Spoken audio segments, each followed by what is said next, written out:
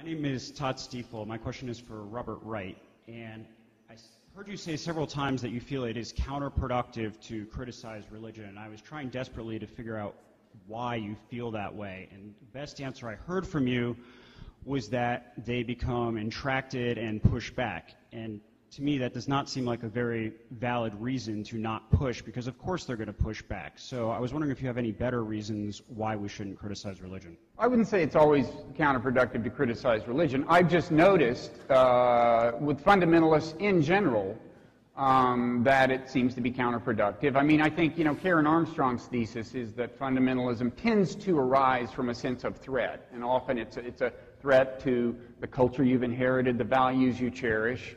And if that's true, and I think it largely is, then you would expect that the more they feel they're under attack, the more fundamentalist they come. So I'm not saying you shouldn't feel free to do what you want. I'm saying I think often it winds up being counterproductive. Even if your goal is to hasten the day when there is no religious faith, if you look at, there are a lot more people in America today who really don't believe, including people who go to Episcopalian churches and stuff. There are a lot more people who, when push comes to shove, you ask them, do you really believe there's God? They say no.